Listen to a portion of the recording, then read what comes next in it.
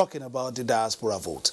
That is our guiding thought today on Political Update, NTA's eclectic ensemble with special focus on the Nigerian political scene. I am Fisai Ogunfi. Welcome. Our guest today is Usani Uguru Usani, a former Minister of Niger Delta Affairs, a politician, a grassroots politician and youth mobilizer, as well as a mentor to many youths across the country. Thank you very much for joining us. My pleasure. Let me ask you, have you been in retirement, or have you been doing some political, have you been galvanizing some political movements from your base? For me, it's a continuous thing. There has never been a break. There has never been retirement. Whether or not the political arena is active, my lifestyle in itself is making politicians who work with me turning into a cloud of friendship. So there's no conscious effort to say because of this political event, then we are mobilizing. It's a continuous program. All right, let's pick your brains a bit about some of the conundrums that we've faced in the past year. The drum beats, the verbal jousting, the somersaults from the podium have always been around elections. Gubernatorial, chairmanship and all that. How can we begin to galvanize our political movement in such a way that ideologies and cross-fertilization of ideas become the main driving force of the political space, not that national or state cake that is being baked and cooked and cut at intervals? Fine. I'll begin to answer this with the background of 2015 elections. In the 2015 elections that took place, you found that there wasn't a need or reason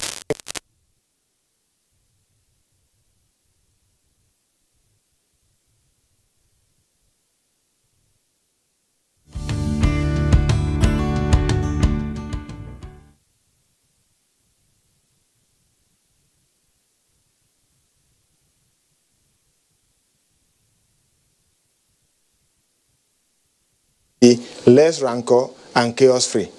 But when men impose their opinions as if they are rewriting what should guide a process, whereas they are established norms, then it becomes chaotic. And ultimately, it means that system loses focus. And the people will also lose confidence in that system. Therefore, the answer to your question will be, let us abide by acceptable set rules without imposing our opinions as if they are the standards of society in any event. In your experience, apart from being a politician, you were also a lecturer at different times. In terms of ideologies, in terms of positions, how can we sustain democracy in such a way that those low-hanging fruits, those dividends that we continue to allude to, become almost something that we can almost take for granted and not just something that is being handed down as if they are gifts? Indeed. We are all involved in politics, but most of the time, because of the way we have defined politics, it becomes a thing of shyness to be addressed as a politician. Not because politics is bad, but because of our redefinition of politics, especially in Nigeria. Now, I tell you, not many of us in the Nigerian political space believe in ideology. But I fervently believe in it. And that is why I have never walked on the other side of the political scene. I've been consistent where I am, with the belief and hope that those who identify with this realm of my own faith in politics, or faith in politics, will conduct themselves in the manner that befits what the ideology we believe would be.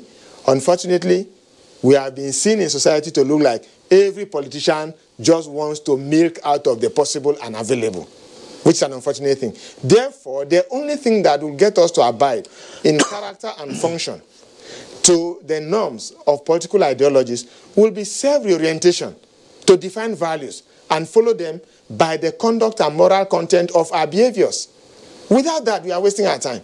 And that is the reason one man can try the best he can, but because the surrounding is all messy, not believing in ideology, but believing in the interest of the pocket. And they tell you, politics is no permanent friend, no permanent enemy, but permanent interest. Good enough. Good philosophy. But what is the interest? Define the interest. Is the interest building national sovereignty?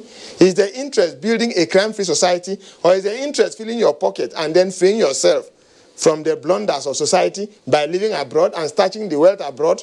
So we must define the interest. So when they make such a vague philosophical statement, we should compel ourselves to define what that interest is before we endorse and enlist in it. Let me now tell you a bit about my interest. My interest is somewhere you administered in the past, that's in Niger Delta. Correct. Going forward, looking at that region, it's huge resources, apart from, you know, from beneath the soil.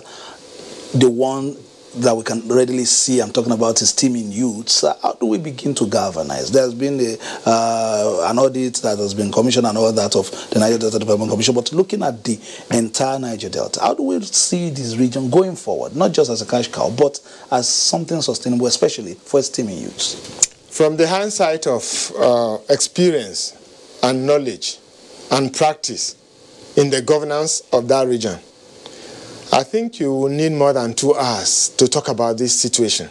But in brief, I will tell you, the first enemy of man is himself. The first enemy of man is himself, and it is an epitome demonstrated in the administration of that region. I weep every day, because the very things you see in trying to move the region forward is people who will let you know that then they're hungry. They're hungry. So if you're hungry, you go chop the whole money where for take Bill Road. That is the type of thing you find there. No matter how hard you try to do, in fact, they go with the blackmail to make sure that in trying to do what is proper for their growth and development, you become an outlier in the system that should form the normal society to enrich knowledge and capacity for human beings. So what is the conversation we should be having going forward? The conversation then should be self-orientation. I've said it. In the entire Nigeria, even if it is worse in some enclaves than others, Nigerians must learn to believe in something else. 1, self-discipline. And 2, restraint in promoting our interests. Because here we find ourselves promoting interests above the national interest. And I pity people who were not born before 50 years ago. Why I say so is because if anybody had had an inkling of the implications of war, or anybody wants to experience what it is by going to the northeast to live and see the trauma, you will not do anything that will threaten the unity and peace of the country. Unfortunately, this is where we are. Mr. Usani Ngurusani, you've been giving us a political lecture, and succinctly put also. Of course, I was not born 50 years ago, but I will lean on your experience. That has been this aspect of it. Of course, we'll take a small report on some political developments. When we return, we'll be having a conversation on the diaspora votes and what it means, especially to citizens beyond our shores, and how they can contribute to national development.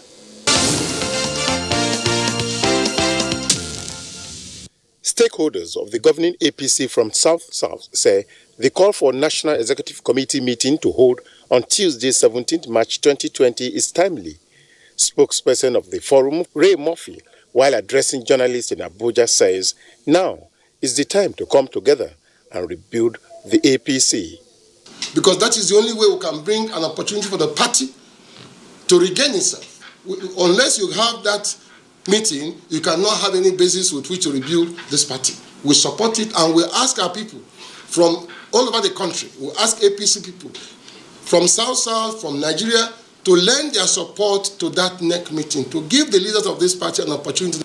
And this is why we came today as South-South people, bona fide South-South citizens, to urge Nigerians to realize that the APC is a party in power, and everybody should do everything to support the president to bring good governance to the people.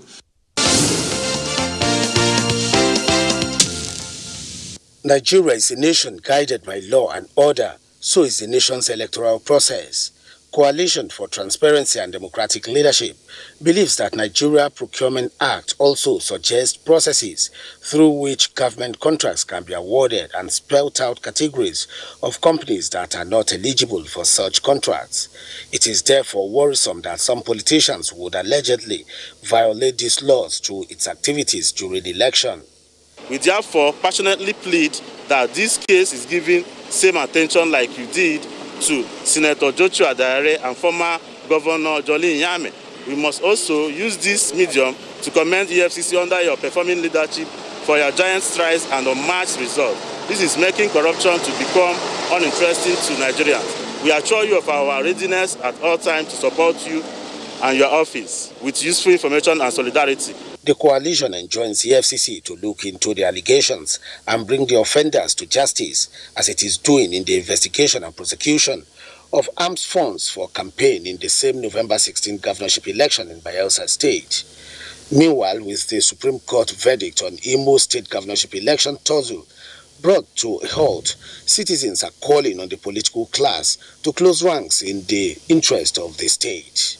It's time for us to reach out to one another and rededicate ourselves, search our conscience, rededicate ourselves, to democratic ideas of peace, tolerance, love, rule of law.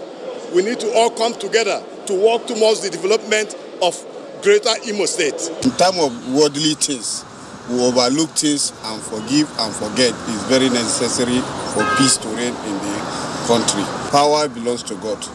It's only Almighty God can give you power.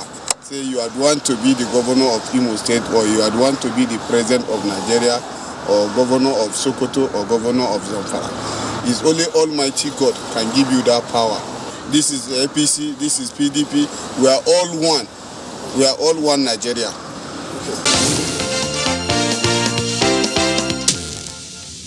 I have been directed by His Excellency, the Executive Governor of Kano State, Dr. Abdullahi Umar Ganduje, OFR, based on the powers conferred on him by the provision of Section 11, subsection 1 of the Kano State Emirate Council Law 2019, that is equivalent to Hijrah 1441, to announce the appointment of Alhaji Amina Ado Bayero, the former Emir of Bichi Emirate, as the new Emir of Kano. 60-year-old Amina Ado Bayero is the second son of late 13th Fulani ruler of Kano, Alhaji Ado Bayero. The 1984 graduate of Mass Communications from Bayero University, Kano, Aminu also holds a master's degree in business administration. Subsequently, he trained and worked as a commercial pilot till the early 1990s, when he was turbaned Dammaji by his late father, Alhaji Ado Bayero. From that period to May last year, when he was appointed Emir of Bichi, Aminu held various other titles, including Damburam, Traki, Sarkin Dawakin Sakargida, and Wambai. He succeeded Muhammad Sanusi II, who was deposed following allegations of disloyalty and violation of some provisions of new Kano Emirate law amended by the state government. Sanusi has been on the throne since June 2014. He succeeded the 13th Fulani Emir, Alhaji Ado Bayero. Muhammad Sanusi II served as the governor of the Central Bank of Nigeria between 2009 and 2014. In Kano, Abdullahi Mustafa, NTA News.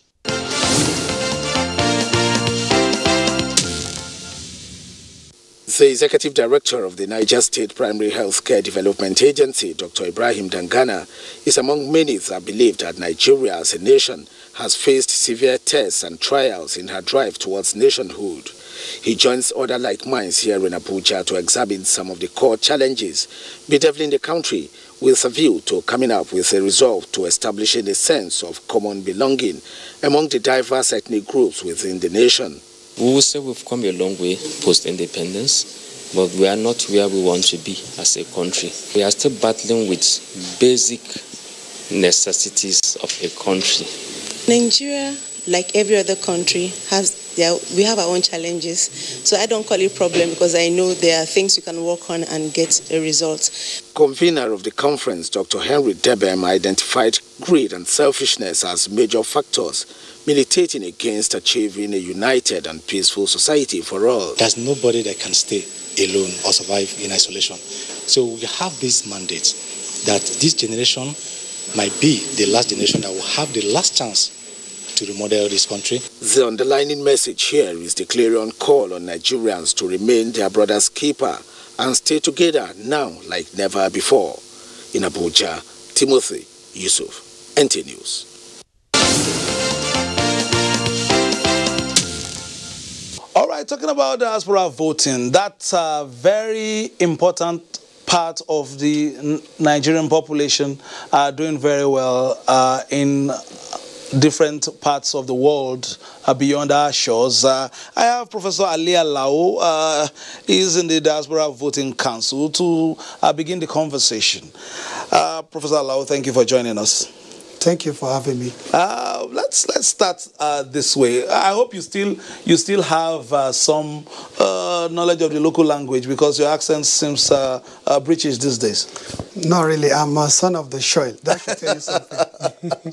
So tell me a bit about the conversations you've had, especially with the authorities, as to exploring the opportunities that are inherent in having our population in the diaspora participate in our voting exercises. Yeah, thank you very much once again for this very beautiful question. It's an opportunity and a privilege for us to be given that good listening ears about these very core issues that have been on our plate for a very long time. We in diaspora, not just in UK, but world over, from even continent Africa, we've been yearning for this, nothing new. We're just trying to tell the government, as we heard, that, well, the legislature, they made us understand that, look, it's not about them, it's about law. But at the same time, law wasn't just made by itself. It's made by the same legislator. It's about looking in how they can amend the law in order to accommodate the diasporans. When we say diasporans, I mean we are forced to be reckoned with. On the economic part of things in Nigeria, we contributed not just a chunk, a big chunk of what comes in terms of Nigerian revenue yearly. So as a result, I believe we are one of the key stakeholders when it comes to the affairs of Nigeria as a whole. Okay, let's look at how it's done in other climes, Israel, India, and all that. How do you want this to be done? It might take a while, because even locally, in terms of the share number, we've had some challenges even in locally here. When we are talking about timelines, what are you saying? First, getting it passed through, getting the legislative aspects through, and then looking at the workability of it. Thank you. We've been promised by the legislature that were represented yesterday. We have people like someone like the House Speakers of Assembly, that means Honorable Bajabi Amila, and some other senators, and the lady in charge of the NIDU, that means the Commission of the Diasporans, Lady Abike Dabiri. She was there as well, and others, and other stakeholders. They promised us nothing new.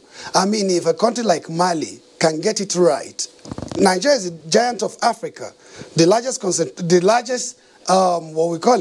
economy in the whole Africa. We shouldn't be lacking behind when it comes to we shouldn't drag our feet. It's just about, okay, well, we can't just, it's not about bomb rushing. It's long overdue. We've been pushing this for very long, but I believe it is the right time to just make it happen. And nothing should be stopping us at this moment in time.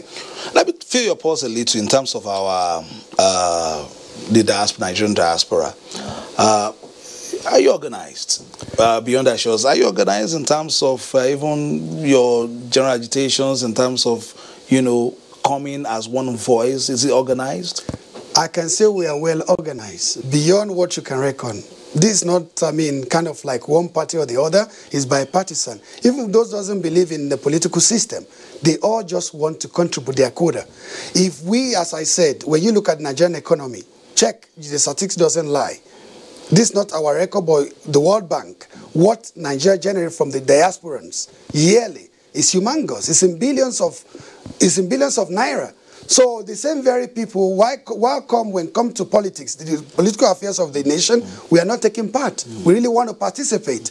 It doesn't really matter with affiliation, our party affiliation is something I believe, we passionately believe, the only way we can also contribute our own quota to know that we're really serious about the state of affairs in Nigeria is by giving us this very opportunity that I believe is our God-given right, let alone the Constitution, that we are Nigerians. And the only way we can also prove that we are Nigerians, not only our money, that we remit year in, year out.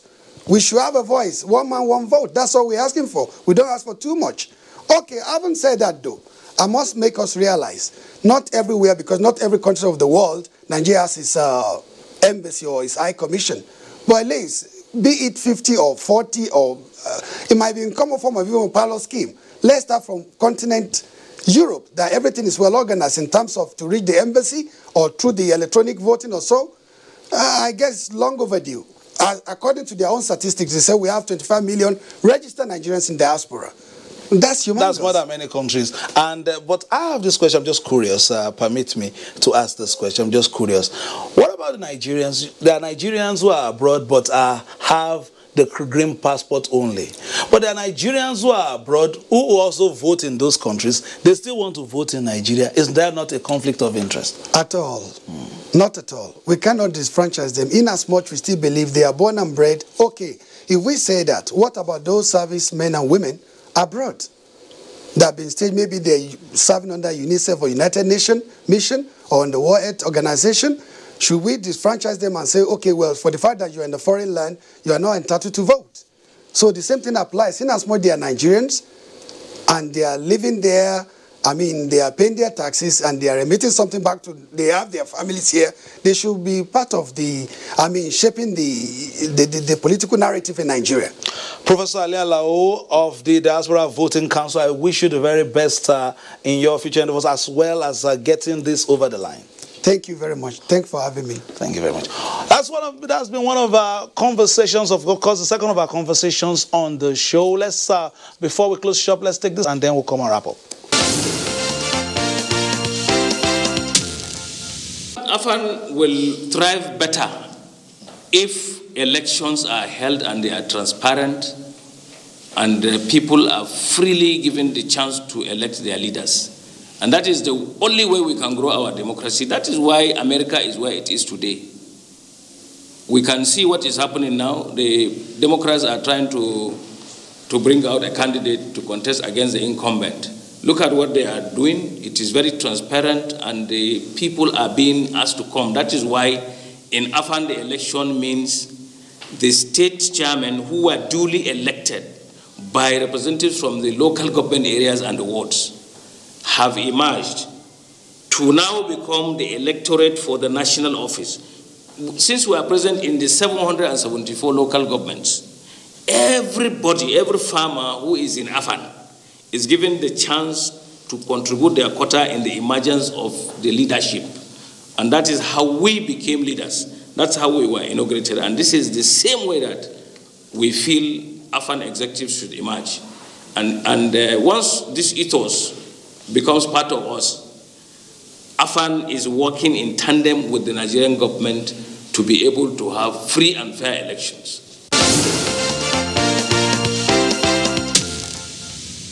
That has been political updates for today, which is a Friday, of course. We'll be back on Tuesday, hoping that you stay with us. NTA, Africa's finest and largest, who gives you the very best of news, reviews, previews, and interviews. My name is Fisai Ogunfuyi, urging you to play your politics for the greater good. Bye-bye now.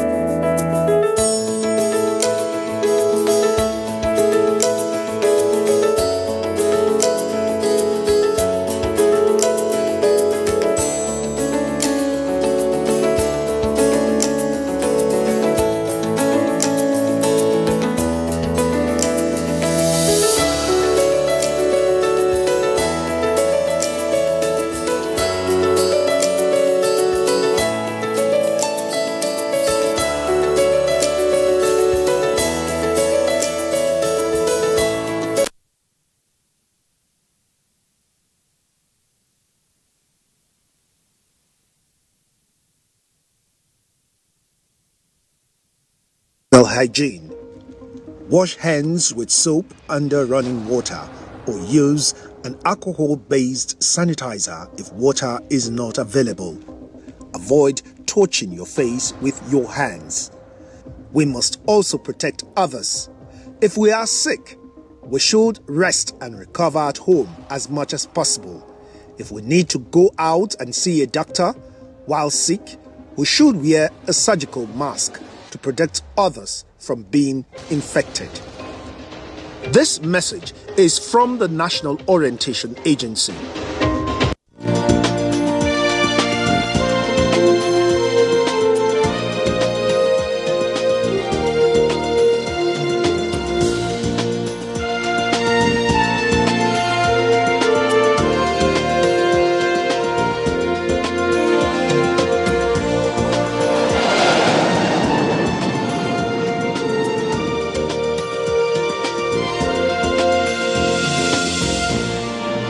Nigeria is home to a rich diversity of forests, vegetation, wildlife, and their protection.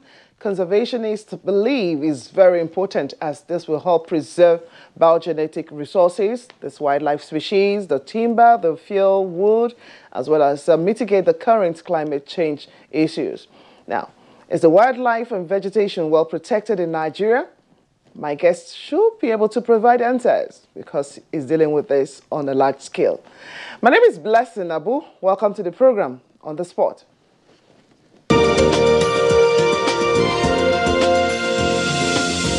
My guest was born on the 3rd day of April in 1958 in Abuja, Niger State. He had his primary and secondary education in the same locality of Niger State. He was at the College of Education, Sokoto, in 1979. My guest later in 1987 proceeded to the Usman Dan Fodio University, Sokoto, and backed a BSc in Education in Biology, and followed it up with a Master's in Technology from the Federal University of Technology, Akure, that's in Ondo State. His focus was on agriculture, technology, and wildlife management. First appointment came in 1983 as Park Superintendent at Kainji Lake National Park. I think that should be the first one. I'll get to find out soon. His current appointment as the Conservator General, National Park Service, came in 2017. On the spot this week is Ibrahim Musagoni. Welcome to the program, CJ. Thank you very much, Blessing, and thanks for having me. Welcome. Yes, sir. Like I was trying to say, I think the Kainji Wildlife, the Lake National Park was the first one. The first national park. First national park. Yes. Okay, yes. Great. Now let's even start from the very basic. National Park Service, National Parks. What's the nexus between them and other things we see around as parks? Well, thank you very much. National Park Service is the umbrella. Of course, it has a seal, and it is a service that can be sued and be sued. Okay. Under the service, you have 7 unit national parks. Okay.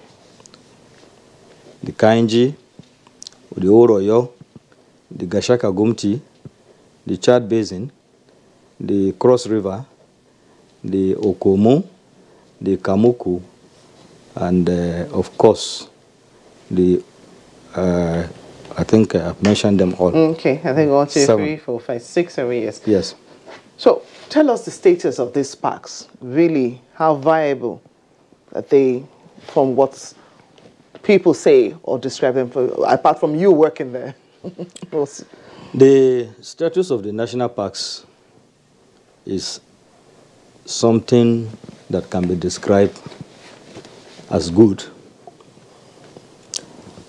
because when you look at the mandate, what is the mandate? The mandate is to ensure that the biodiversity contained therein is protected and given to the public for use. So the 7 national parks are intact with the animals. The animals differ from one ecological zone to the other. Okay. You do not expect to find forest animals in savanna national parks, and you do not expect to find savanna animals in forest national parks. Mm. So the biodiversity therein is based on the ecological resources that are contained there. Then, to this extent, in the savannah, we have animals like buffalo. We have animals like the medium, big size, and small size antelopes. And we also have monkeys like the red, you see, the green, you see, and of course, the baboon. Okay, for the purpose of education, some of us might assume we know which is the savannah, which is the mangrove, which is the... So where, let's petition the topography of the country. Okay. Where do we have the national parks like Kainji Lake National Park, Kamuku National Park, Chad Basin National Park, Old Oyo National Park, and Gashaka Gumti National Park. These are savanna national parks. Okay. So these are where you find the buffalo I've mentioned, the medium, the small, medium, and large size antelopes, the baboons, the red monkeys, the green monkeys, and of course a variety of other reptiles, snakes, pythons, and of course the others. Whereas in the forest national parks like Okomu National Park and Cross River National Park. Cross River, of course, is the largest rainforest in Nigeria and the oldest rainforest in Africa. Oh. So oldest in Africa. Oldest in Africa. But it's still not. It's not the largest. It's not for the Africa. largest. It's not the largest. But largest for Nigeria. The largest for Nigeria. Okay. Then we have these forest elephants in both places. Okay. Then you have the drills, that is the gorillas, yes, the chimpanzee, and of course the drill. The drill is the forest baboon.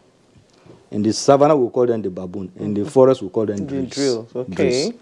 So, and this is what informs Nigeria's presence in the Convention on International Trade in the endangered wildlife, fauna and flora CITES, particularly the gorilla in the Cross River National Park. The gorilla in Cross River National Park, they are lowland gorillas. When you compare what obtains in the Rwandan gorillas and highland gorillas, but ours are the lowland gorillas. And this extends up to the Adamawa Mambila Plateau area, where you can find this gorilla. Okay. So each of these parks now, like you've already told us now, contain these animals. Yes. Intact. For the delight of the tourists. Okay. But then... I've not mentioned the elephant in the savannah. Okay. Because for long we have not been able to sight them. Are they where becoming endangered we as currently well? sight savannah elephant is in Yankari Game Reserve, which Okay. of course is no longer under the mandate of the federal government. Oh, so where is it now? Yankari is now a game reserve. Okay. So this is what differentiates a national park from a game reserve or a forest reserve. Okay. A national park, moreover, are managed by legally established federal government of that country. Okay. Whereas forests and game reserves are managed by state governments. Okay. That is why the Constitution says national parks are on the exclusive legislative list, whereas forests and game reserves are on the concurrent list. So what are the greatest concerns that run across board, whether for the games reserve and also for the national parks? Because we know, yes, I know you have your mandate structured out for you, yes, but what are your greatest concerns in managing wildlife, in managing the diversity to our fauna and all of those that actually... Our greatest concern range from our population, the human population in Nigeria, okay, to the type of activities we carry out in the forest and in the environment sector. For example, when I say population, because of population increase, which is not commensurate with land increase, land is static, you find out that where a land area that is being cultivated by one person might now be cultivated by 2 or 3 persons. And that means there's need for more land to be added to the one that is cultivated by these people. Okay. That has allowed people to encroach into either the forest reserves, the game reserve, and of course some buffer zones around the national parks. Okay. Yes. So another may be the challenges of maybe weak structures. Such as? Some of these states, the forest guards, the game guards are not well empowered because the emphasis in those areas might not be the forest or the game reserves. So it means the forest reserves and the game reserves are let loose. This is one of the reasons we have these security challenges of banditry, cattle rustling in the forest areas today. I know when you came into office, you had a set targets, yes, especially for one who joined the service even at that particular time you joined, and you have seen, as you move through the ranks, you know the greatest problems or constraints for the national parks. Yes. What are your guiding principles, and also what are those guidelines you have set out, okay, you need to do to tackle some of this area? You've talked about rangers and also aspects of other insecurity that has pervaded the service. So when I came to the office, I looked at what is on ground and tried to set my own targets. And from the views of most Nigerians, national parks is not heard of. So this means I have to set a target to be able to create awareness about the national parks. When people are aware, it is either they accept your idea or they don't accept it. Where they accept, your job is 50% done. So this is one thing I focus on. And by the time I came on board, thank God, let me thank the federal government. It had already reclassified the national park as a paramilitary agency. That means we have been given an impetus to move forward. So that impetus has actually gingered us into trying to enforce the paramilitary ethics we are enforcing today. And that has brought us at par to our sister organization in countries outside this and other countries like Kenya, Tanzania. Kenya, Tanzania, even Cameroon here, the national parks are under, they are part of the military setup. So thank God the government has given us this impetus. We are today part of the paramilitary setup. Having been given this impetus, how has that helped redirect some of the activities at the National Park Service? Yes, the impetus has actually helped because today we wear full uniform. We also enjoy the paramilitary salary structure, which of course is different from the public service sector. And the fact that we wear uniform, that has boosted our ego and has also given us respect from members of the community who now looked at us as part of the paramilitary setup. And whenever there are cases of even insecurity, they try to engage us. And we have been delivering it. It's either we share the information or we tackle. Okay. Yes. So what's in the gap when you change from just the ordinary clothing to that of a uniformed paramilitary uniformed person? Yes. If that has changed the narrative for the National Park Service, we'll find out from you after this break. All right. Thank you. You're watching On The Spot, and my guest is the Conservator General of the National Park Service, Ibrahim Musagoni. We'll be right back with him after this break. Advertising your goods and services on the right channel gives you an edge over your competitors. NTA News 24 has all the platforms for your target audience. The station is on DSTV channel 419, GoTV channel 46, Star Times channel 101, and Free TV channel 703. With our digital format and wide range, we can reach your customers in next to no time. We are eager to promote your business, goods and services. So partner with us for a very rewarding business experience. For more information, please call Henry on 0803-379-0884 or visit our office at NTA Headquarters, Area 11, Garki, Abuja. NTA News 24. News and more news. Tuned in, the program is On The Spot, and my guest is Ibrahim Musagoni. He's the Conservator General of the National Park Service. Well, we're looking at what's in the uniform to actually keep National Park Service going well. Now, let's take a look at protecting what we even have, beyond people maybe coming to poach some species of wildlife and some other areas. What is the attraction for me if I must go to the national park? What should be there? I know there are different ones cut across the country. Let's take, for instance, Abuja. Well, the attractions in the national parks are numerous. The issue of a national park in Abuja, there's no national park in Abuja. Okay. So what can I see in Abuja in terms of what you can see service? in Abuja are just mere zoological parks, mini parks, and of course the wildlife and the children park. Okay, so these are the attractions. Okay, so for residents of the federal capital, these are aspects of ex situ conservation. Okay. The forest, game reserve, and national park are aspects of in situ conservation. Okay. Yes. What does that mean? Ex situ, you have human intervention. The animals, in most cases, are provided with supplements.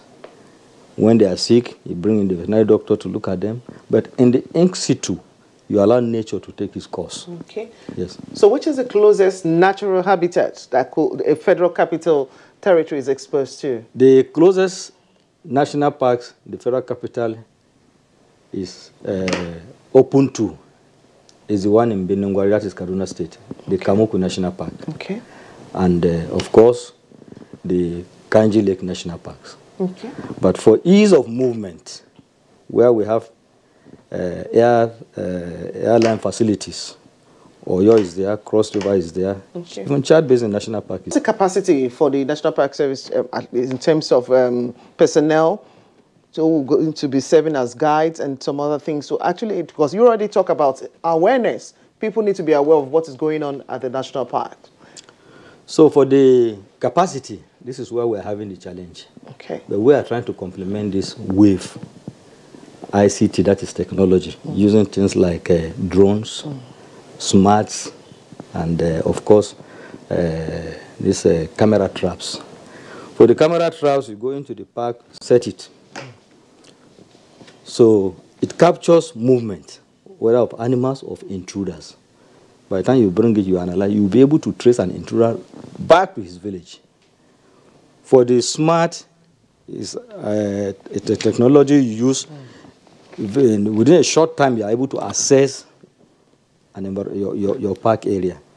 And for the drone too, we are currently discussing with the Office of the National Security Advisor to clear us so that we can begin to use drone to monitor our park's activity. This will complement the number of officers we have, because presently we have not met the world standard as designated by the International Union for Conservation of Nature. Okay, so yes, you've had to say that about 2-3 times now, meeting the standard. What exactly should be the standard for a typical national park? What should we see? What should we not see? Well, for a typical national park and the human capacity, the world over the national park has achieved that standard, because it is said that for every 10 kilometers square in the savannah, you need 1 ranger. For every 5 kilometers square in the forest, you need 1 ranger. Okay. No national park in the world is yet to attain that.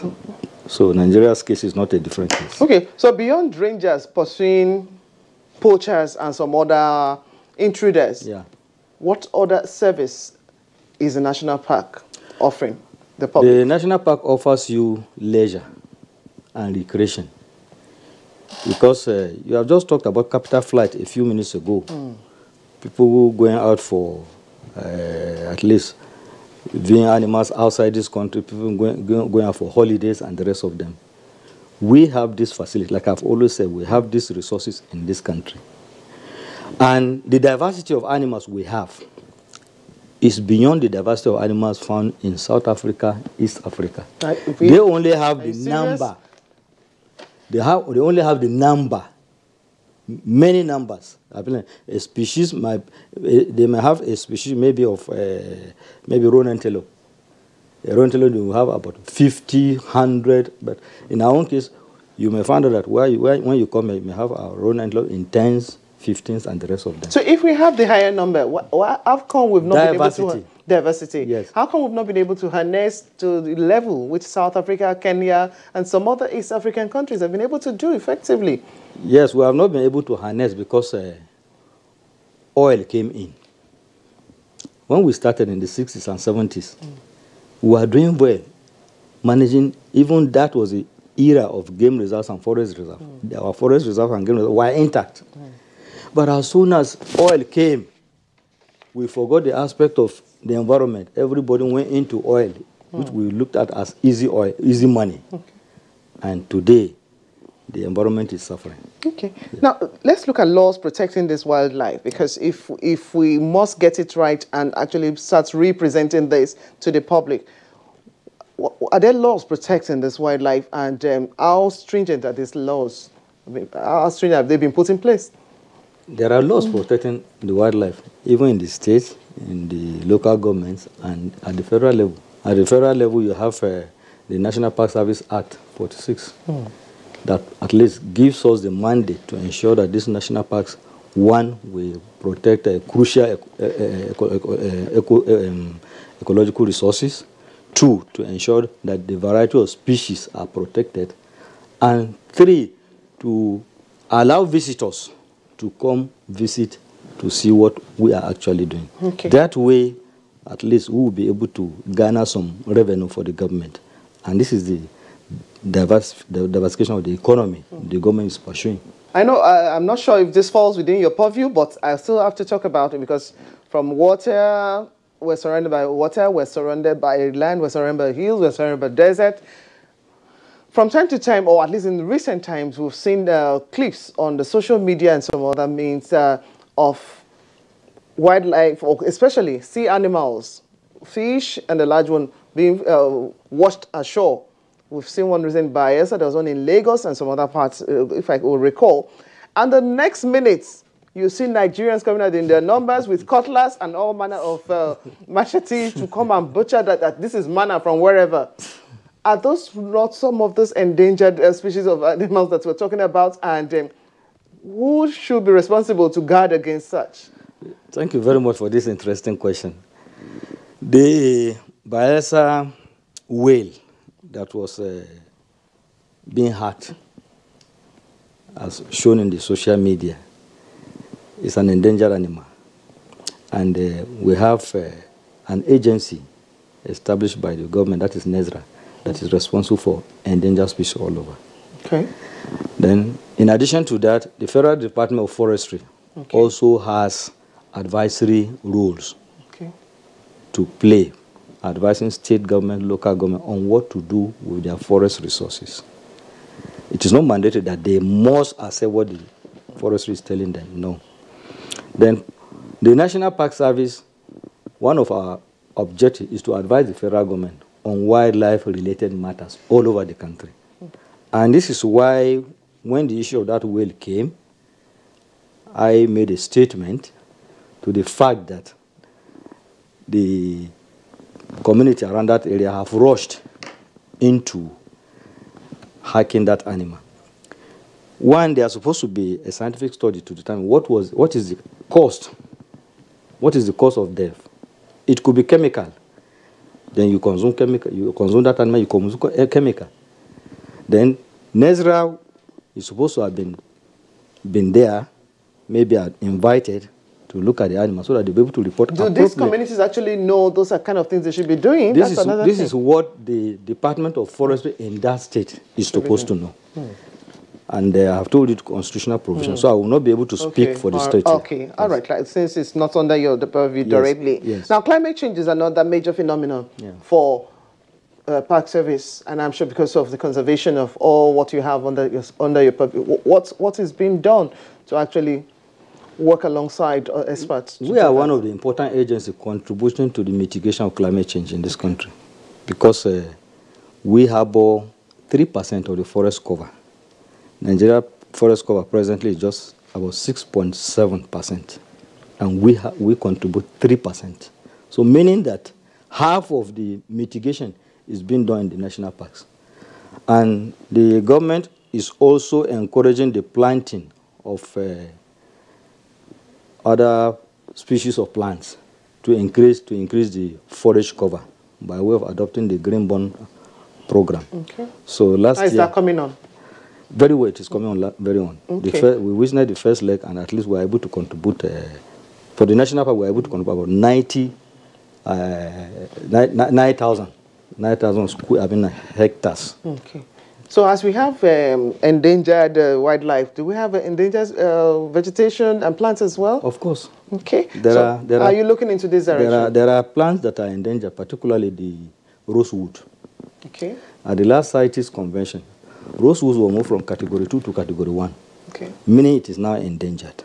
So where do we have rosewood before? Where is it much before? Rosewood is found everywhere. Particularly, you find you have that of the forest, you have that of the savannah. So all over the savannah, you find rosewood. What can it be used for? Rosewood is a very precious wood that you don't. By the time you plow the wood, you don't need to do any design on it. It is naturally designed, and that is why it is very suitable for furniture and other types of perhaps that's why they're going after it, but yes. They should replant. That's what we're encouraging. Okay. Yes. All right. We must go now. Well, I know funding is always usually on the lips of many governments, establishments, agencies, and I'm sure you're not left out. Yes. What would you want to see differently as you move on with your mandate and agenda you have set for yourself? Increasing my budget and also improving on my effort to get donor support. Okay. Yes. But is the service not looking towards some other aspect they can actually do to turn around the tide as well? This is what the service is actually pushing through the partial commercialization program. The government has already penciled down 3 of the national parks for partial commercialization, meaning the infrastructure in these parks will be improved, given to an entrepreneur to run, while the government is saddled solely with the protection of the resources they are in. So that way, we'll be able to bring more attractions into the park, bring in more people, and increase the revenue base. Okay. Yes. Okay, yes. Conservator General, National Park Service of Nigeria, thank you very much for coming on the spot today. We appreciate your time, and we'll hope with this, more enlightenment will go to the public on how to visit the nearest park. Thank you very much. Well, yes. I think that's a big one. We should actually return the capital flight into we should reverse it. We should reverse it, and yes. that's definitely will do well for you and your men in uniform. Thank you very much. Thank you, blessing. That's on the spot this week with the Conservator General, National Park Service, Ibrahim Musa Goni. Thank you for coming, and also we thank you, our viewer, for watching. We ask you to join us again on another edition of the program with another interesting guest. My name is Blessing Abu. Goodbye. Continues live on Star Times with top clubs fighting for glory. Manchester United, Inter Milan, Sevilla is the first leg of the round of 16. Fans of the Red Devils, don't miss Manchester United match as Igalo leads the attack against ASK on March 12th at 6:50.